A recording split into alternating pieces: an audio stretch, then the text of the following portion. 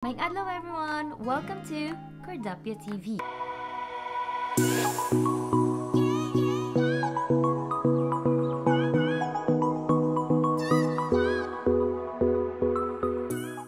If you're new to my channel, my name is Cor and I'm your business nurse from Southeast England. Before I will start my video for today, a big thank you to my 188 subscribers. If you want my channel to grow, please click the subscribe button in this channel. So our topic for today are the 10 UK nurse luggage essentials and my tips. So let's start with number 1. So number 1 would be your identification cards and important documents. So this essential number 1 includes your passport and other IDs, your travel documents, your credentials such as school and employment credentials, and most especially your NMC related documents. So your number 2 essential are of course your luggages. So these are your hold luggage or your check-in luggage and your hand carry items. So with regard to this matter, you have to check your baggage allowance with the airline company you are booked with. So the usual baggage allowance ranges from 23 kilograms up to 30 kilograms, excluding your hand carry allowance which is 7 kilograms. So just make sure that your hand carry doesn't look too bulky, and if you're using a carry-on hand luggage, ensure that it is a cabin size type of luggage. When it comes to your luggage contents, you have to check the UK luggage restrictions to avoid any hassle.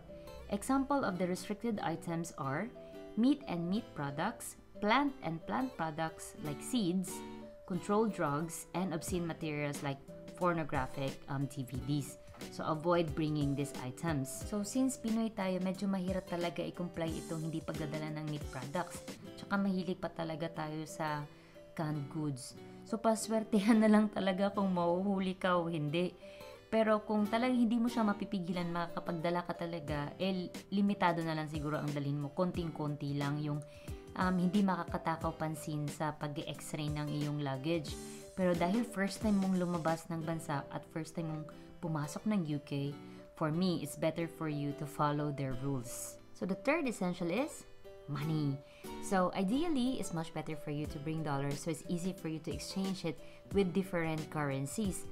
So you can use this money for food expenses if you have a long layover. And when you come to the UK, you can use this money for your food and transport allowance. Although some employers, they do provide food and transport allowance for the newly hired nurses, and they also allow salary advance. When it comes to accommodation, most of the employers here in the UK, they do provide a rent-free accommodation for the first month of your stay, at meron nga ding iba na up to 2 months or 3 months.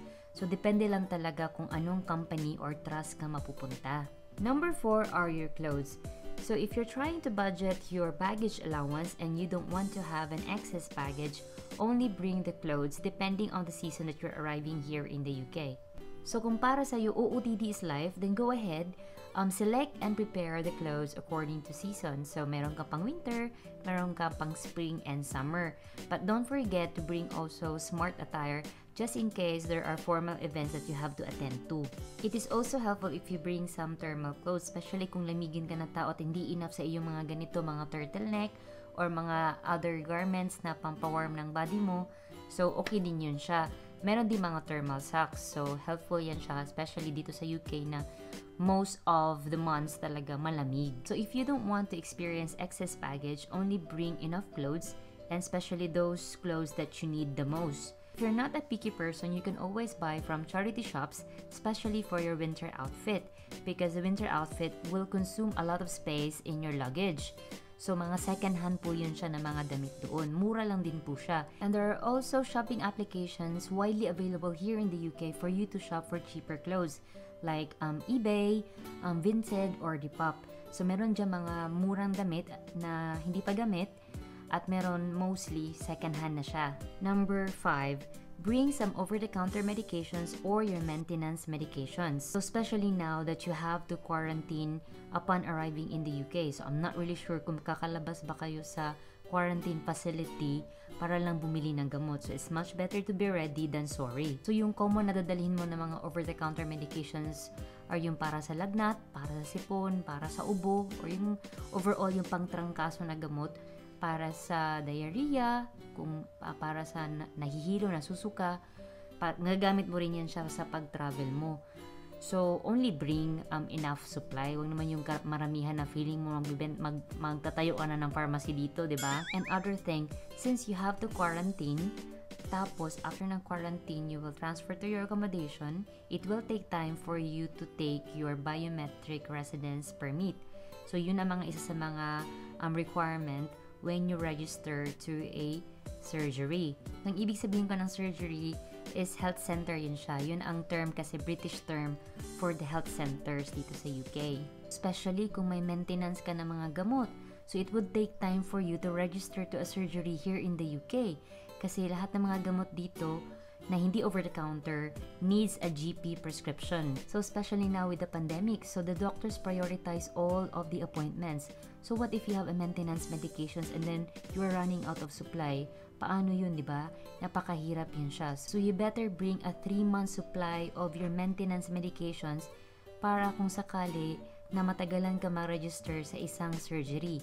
So para hindi ka masita naman sa pagta-travel mo, bring a medical certificate and a prescription that would justify why you have a 3-month supply of your medication. So number 6 are your duty essentials. So mostly of the workplaces here in the UK, they require black shoes. So if you are working in the healthcare, like us, na nurses, they require a spill-proof footwear. So apart from spill-proof type of shoes, meron ding mga steel-toe shoes. So yung spill-proof, from the word itself, so hindi siya mababasa kung if ever man matapunan ng dugo or any chemicals yung paa mo. At saka yung steel-toe, ideal yung siya para kung mahulugan ka man ng needles or any breakable items, at least hindi ka mai-injured.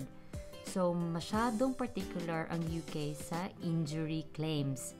So, kung yung nurse, na-prick siya ng needle sa shoes niya, at yung shoes niya is not the recommended shoes that the employer advised, hindi siya makakakuha. Probably, di ko sure ha, pero there's a big chance na hindi siya ma-approve ng injury claim. Adlib muna tayo. I will show you my duty shoes. So, ito yung first shoes ko sa UK when I was working as a senior carer. So, hindi nga ako nagtatrabaho sa hospital. So, there's a less chance for me to be exposed to blood spillages at mga needles. Pero, hindi ito ang recommended shoes. Ha? Disclaimer lang, hindi ito ang recommended shoes. Pero ito yung sinusuot ko when I was a senior carer. Tignan niyo siya. May butas na siya. Dumaan na siya sa maraming gera. Yan. At least buhay pa siya. So, ginagamit ko na lang ito pang walking. And then, nung nag-level up na tayo, naging nurse na tayo, bumili na ako ng bago. Pero hindi pa rin siya ang recommended shoes. Yan siya. Mga boss, huwag niyo na lang po ako i-report ha. Okay? So, yun siya. Trainers lang ang aking shoes sa work kasi comfortable siya talaga. Ideally, you have to comply with the recommended footwear to avoid any injuries, especially if you will be working in a hospital. But make sure that this footwear will be comfortable enough and you can endure it for the long hour shift. Other duty essentials are your duty bag, fob watch. Ito yung fob watch. Naputo lang siya kasi mumurahin lang po siya kaya hindi na siya nakasurvive. And then, kung may throat ka sa Pilipinas, pwede mo ring dalhin, magagamit mo rin siya, especially sa documentation kung nasa care home ka. Gamit na gamit siya. Ewan ko sa hospitals kasi hindi naman po ako nakatrabaho sa hospital dito sa UK. Tapos, kung may mga preferred ballpens ka, why not? Ito, kagaya niyan, kung may preferred ka na ballpens, dalhin mo na siya. Wala siya dito. So, mga ballpen dito, ewan ko. Kung merong maganda, siguro super mahal. So, if you can bring a lot of refills, dalhan niyo ako, guys. Okay, so, duty bag, ballpens, fob watch, throw that. Tapos, ito siya, optional na ito siya kasi magkukonsume din siya ng space itong tumbler. Kasi pag magre-refill ka ng drinks mo, food containers kasi baon-baon po talaga ang trip dito sa UK para makatipid ka ng pera. You can also bring some stationery products, especially kung takot kang lumabas dahil nga sa COVID or nagtitipid ka pa ng pera kasi bago ka pa nga. But make sure na may enough space ka pa sa bagahe mo at hindi ka may excess baggage. For example, kung nagpe-prepare ka for your OSCE, helpful din na meron ka mga post-its, mga highlighters, So, makakatulong din siya if you have mga staplers, mga punchers, notebooks. So, it will help you in preparing for your OSCE. But if it will consume a lot of space in your luggage, marami naman po mga bookstores dito. Yun lang, kasi nga kung bago kang nurse sa UK or kahit sa amang part ng bansa, parati mo kino-convert pounds, convert sa peso. So, manghihinayang ka sa pera at hindi mo maiwasan talaga yun siya. So, kung may space ka pa sa luggage, mag-insert ka ng mga ganitong bagay, makakatulong siya pag magpe-prepare ka for your OSCE. Your number 7 essential items are your electronics. So, not only you will use them for your traveling, but you can use these items in your day-to-day life here in the UK. So, bring your charger with you, bring a power bank, and then, especially, you have to bring this 3-pin adapter. Ganyan po itsura niya. Okay? Kasi ganito po ang mga plug dito sa UK as well sa kanilang mga extension wires. You can also include in your optional luggage items having an extension wire. So it is very handy, especially if you have a lot of gadgets. At saka kung tamad kang bumangon-bangon na pumunta doon sa outlet para lang mag-charge ng phone or any other gadgets. So kung magbibitbit ka ng extension wire, put it in your hold luggage or check-in luggage. Balik tayo doon sa adapter. Diba ito yung adapter na dapat dala mo papuntang UK? Dagdag ko lang, pag pumasyal ka naman pabalik sa Pilipinas, ito yung dapat yung adapter na meron ka. Pabaliktad naman siya. So, dito yung tatlo niya. Tapos, ito yung tawag dyan, yung prong niya na isasaksak mo sa outlet. Number 8, bring some of your favorite local products. So this would include your condiments or your comfort foods. So some of the local food products that I brought from the Philippines. Some of the local food products that I brought here in the UK from the Philippines ay yung mga coffee na 3-in-1 kasi nga hindi uso dito yung mga 3-in-1 instant coffee. Meron namang mga Asian stores. Yes, may Filipino store nga din doon sa London at sa ibang parts dito sa UK. Kaso, syempre, in-export nila yun eh. So, may patong na mahal na talaga siya. At yung sinabi ko earlier, pag bago ka pa sa UK, hindi mo maiiwasan to convert everything to peso. So, para maiwasan yun, kung may paborito ka talagang kape, you can bring at least a 1-month supply kung gusto mo. Andin na lang kung that time, yung mga Kopiko Blanca, Nescafe na 3-in-1, ganun yung mga bit-bit ko, at itong mga condiments. Yan. Baka naman, no, hindi to paid advertisement. Tsaka, ito, yan siya. Ano pa ba? Yan. Kasi, yan, gusto ko yan siya para sa tinapay at saka sa biscuit. Tsaka kung may mga hili ka talaga sa sauce. Teneng! Actually, hindi ito galing sa Pilipinas. Binili ko na dito ito sa Asian store. Ano pa ba? At saka yung mga tito and tita essentials. Importante yan, lalo na nurse tayo. Masakit ang ating katawan from the 12-hour shift. Deng-deng! Yan siya. Yung Fika scent. Naku, naging advertiser na ako nito. Buti sana kung may bayad ito. Ito siya. Tapos, ito siya. Meron naman ito dito actually sa UK. Marami naman mga essential oils sa UK. Siyempre, iba talaga yung nakasanayan mo nung bata ka pa. Ano siya? Tsaka asthmatic kasi ako. Meron din ako nito. Yung mga binitbit ko papunta dito sa UK. Pero in fairness sa aking asthma, nung dumating ako sa UK, bihira na lang ako nagkaroon ng asthma attack. Kasi ang trigger ng asthma ko is alikabok o yung mainit talaga na panahon. O diba, meant to be talaga ako sa UK kasi less ang alikabok, tsaka malamig siya parate. So just a reminder, if you have to bring your favorite local food products, double check with the UK's luggage restrictions. So I will add the link here in this video. You also want to make sure that if you bring these local products with you when you come here in the UK, that you won't exceed your baggage allowance to avoid incurring fees. And may mga instances pa na ipapa-offload yung luggages mo kung hindi ka magbabayad ng extra na fees. The good thing about bringing your favorite food products is that it's for practical reasons. So, makakatipid ka for your first month of stay. So, bring some pantawid gutom foods like pansit canton, mga dilata, ganun siya. Pero wag naman masyadong madami ha. Baka masita ka sa airport, kawawa ka, sayang din yung ginastos mo sa Pilipinas.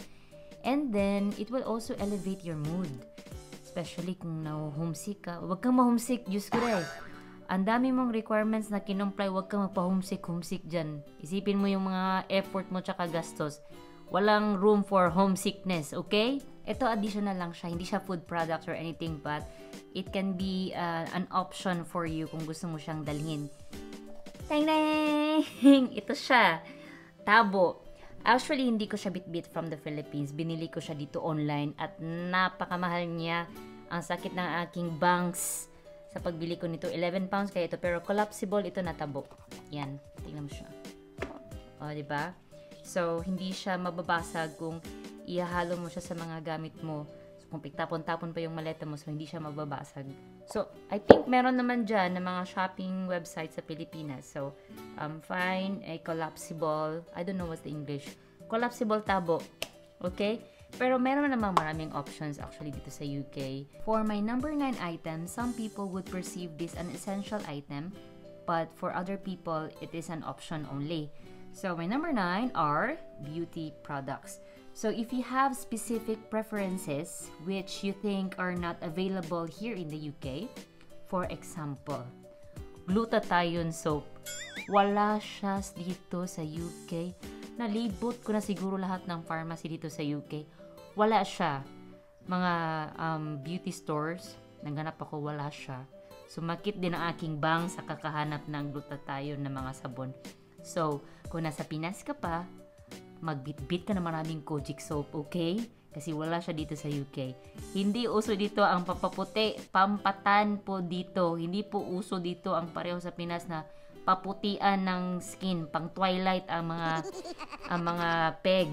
Hindi uso dito ang mga morena beauty. So, kung morena ka, wag ka na magpaputi. Bentang-benta ka dito. So, if you have any specific beauty products na ginagamit mo, so, you have to research online if these beauty products are available in the UK. So, if they're not available, then it's up to you if you want to bring some of these products. So, make sure it's only a limited amount and do not bring any injectable products. Lalo na sa mga addict sa glutathione, wag nyo na pong i-dare. Alright?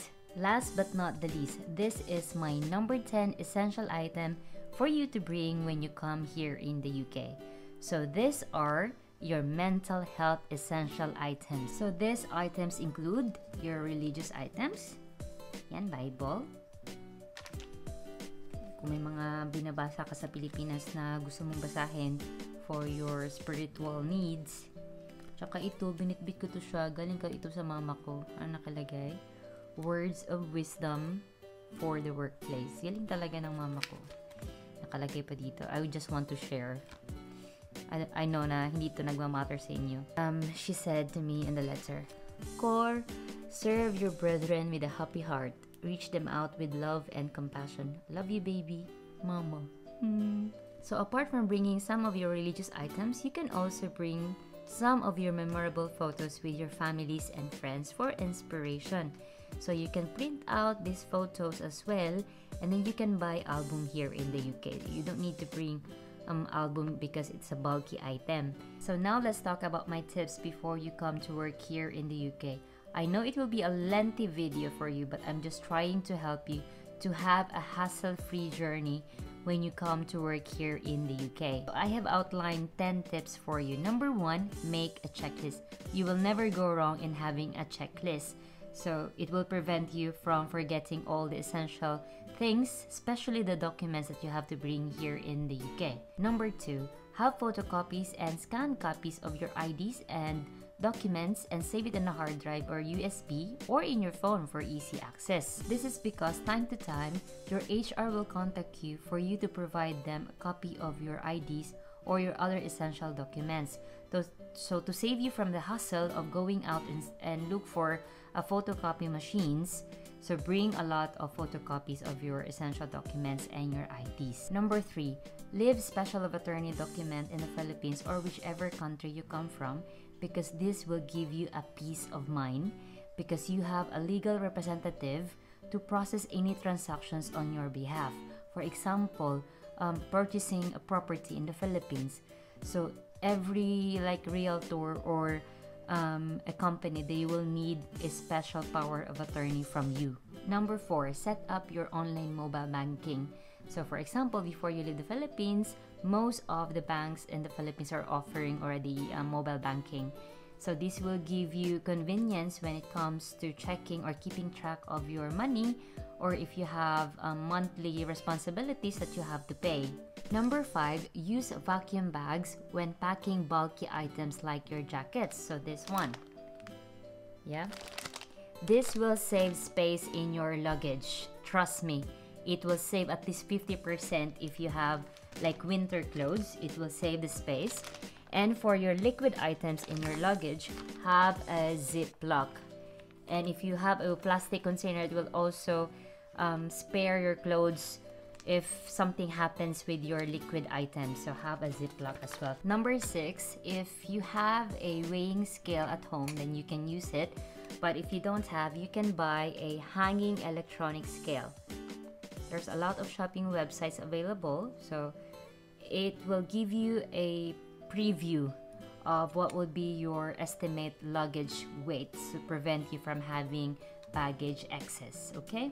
Number 7, for your hand carry bag, place these items in your hand carry. Example, your documents, money, toothbrush, and your girly stuff. And bring extra clothes just in case if something happens along the way in your journey, if you get stranded, if you have a very long layover. Number 8, take a photo of all your hand carry items and your check-in luggages before you travel to the airport, before check-in, and upon your arrival in the UK. This is because of mixed emotions that you are feeling before you travel to the UK, no? Because you're overwhelmed and excited. So you may tend to forget these important things that you are bringing with you, your hand carry and your luggages.